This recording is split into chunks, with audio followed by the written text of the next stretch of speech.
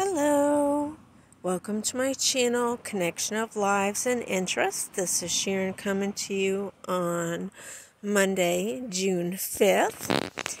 And I started doing the row, cleaning out the weeds and putting down fabric, landscape fabric.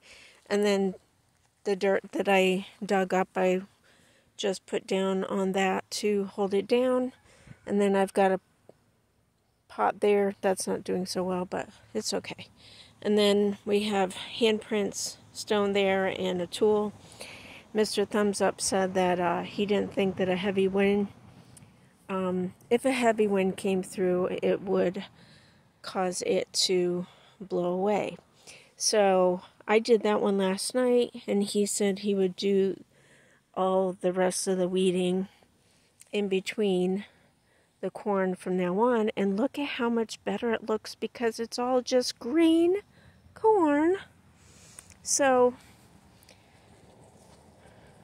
I showed where I put down the fertilizer, 10, 10, 10, and then I topped it with soil, and then I didn't water it in until last night because it was dark by the time that I was ready. But look at how happy it is. But we're both still concerned about, and you might have all answered already, but we're both still concerned about this not being hardy ground to hold the corn stalk up, because they keep leaning and everything. But look at how gorgeously happy the corn is, and nothing's been bothering the corn. So Mr. Thumbs Up said that he had to dig all this up to put a barrier in between the woods because the wood grass, what little there is, wants to grow into the corn. Happy's, but look at, now that I think about it, okay, my brain's kicking in. What do you know? And it didn't hurt one bit. The corn is leaning towards the sun. The sun always is coming from that way, so that's why they're all leaning that way.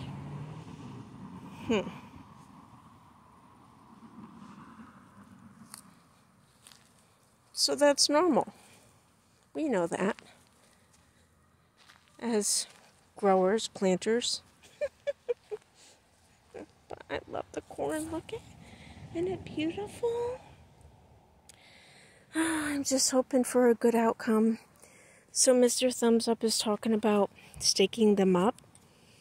And then I talked about maybe utilizing what we have for these cages that I've used in previous years.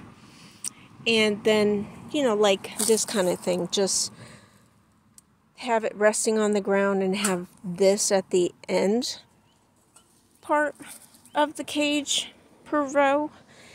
And he said, but then we wouldn't be able to get between the rows of corn. So I was thinking of putting it right up to the edge of each corn thing. So cage there, cage there. But then he said it'd be hard to get through. So then I suggested, how about we start at the front and we put a cage on the very front row, and then we skip it and we do a cage on the very front row of each. And then we would have just a cage here and have this openness so we could walk through. So that would be 1, 2, 3, 4 pieces of cage to put down. But we're learning as we grow, so just keep watching. I have many updates of the vegetable garden, but any of you that love to garden know the excitement of watching it all grow. and monitoring. Yeah. So I just learned and shared that Jessica Dumpster Diver has corn growing in pots, and that's what I originally wanted to do. But we'll see how this year goes, and I said to Mr. Thumbs Up I would like to do pots next year, and he said no. So we'll just see.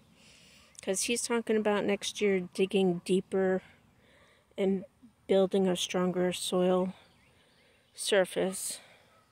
But yeah, so this is just about the cornfield. I'm excited. No matter what happens, I love the success so far. It's fun to watch them. I hope you'll give me a thumbs up. If you like this video, I hope you'll join my channel by subscribing if you haven't yet.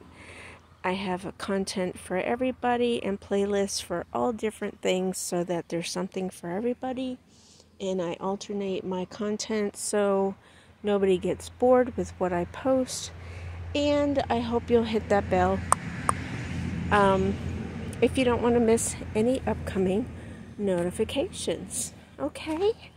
Be kind, be nice, be encouraging no matter where you are through the internet. I haven't given up on that one. We can touch lives, we can encourage people, we can make them smile, laugh, and give encouraging words. No matter where we are through the internet. Thanks for watching. Bye.